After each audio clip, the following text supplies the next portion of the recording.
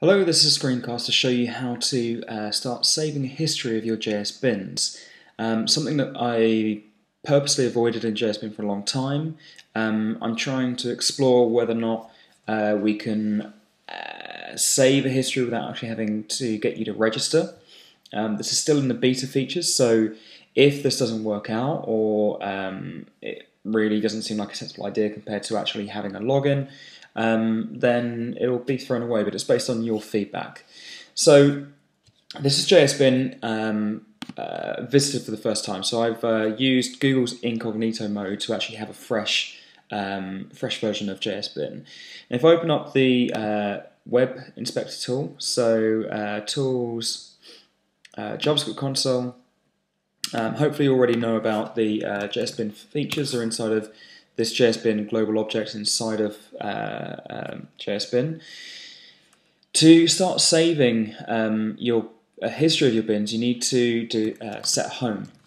So home takes two parameters. First one is the tag name or the name, like your own name or I don't know, a company name or something. And the other one is a key. The key is completely unique to you. It gets encoded and stored in a database. You can look at the source, all open source. You can see that we're not storing any passwords that you give us. And it drops a cookie on your machine and just uses that to kind of retrieve your location. But the thing is, if I set a key, so if I do, my home is going to be foo and bar is going to be the key. It's told me that foo as a home tag is available. Now my browser is now set to foo.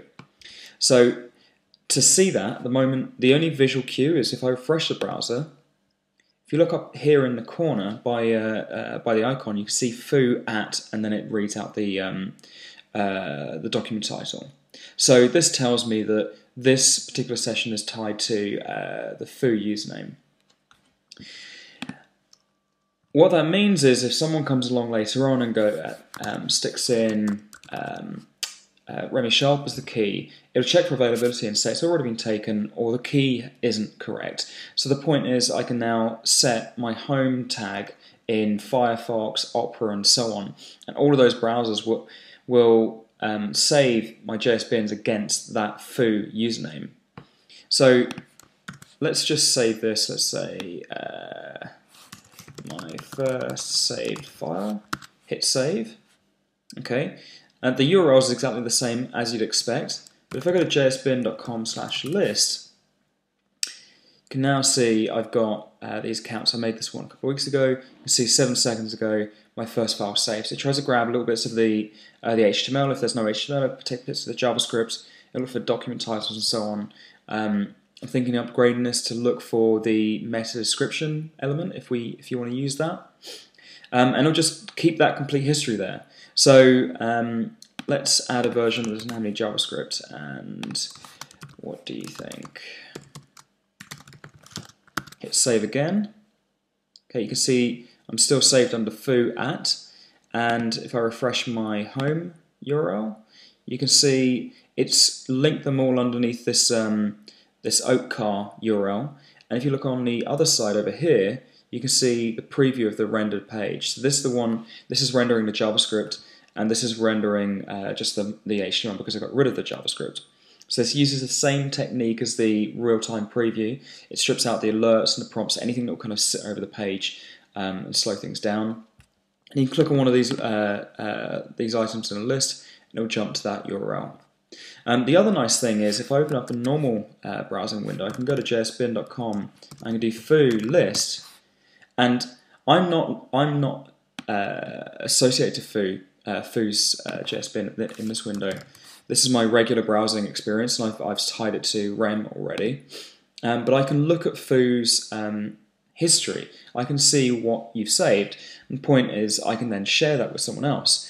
If you want, you can have a look at my own saved files. So I'll save JSBins. You can see just rem/list, and you'll see ones that I've saved over the last week or so. So that's the new way of saving or creating some kind of history in JSBin. Let me know what you think. I have an issue logged in GitHub that's discussing this technique. I'd love your feedback. If you think that this really needs a login, then tell me. Obviously, this kind of system, there's no password reminder, there's no recovery. Once you set the keyword, it's stored, and unless you kind of get in touch with me directly, you won't be able to change that key. There's nothing hard-coded inside of these bins that are saved. It's a completely separate table. You can look at the source code, see what I've done, maybe improve on it, maybe give me suggestions, whatever. So let me know what you think. Hopefully this is useful to some of you. It's certainly helping me kind of go back through the history of JS bins that I've got. I want to add things like being able to hide ones that you don't really care about anymore. But yeah, give me feedback, okay? Cheers for watching.